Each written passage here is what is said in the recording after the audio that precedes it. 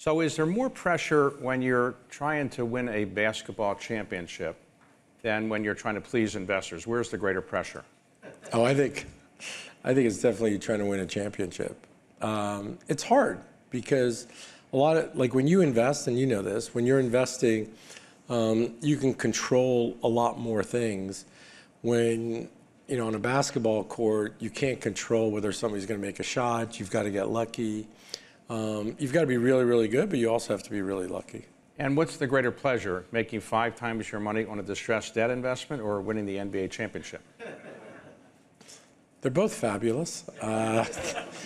I wish I could do one each year. That would be great. But I think there's a great feeling in being right on an investment, that you've done a tremendous amount of work and you've made money for your clients, which I think is great.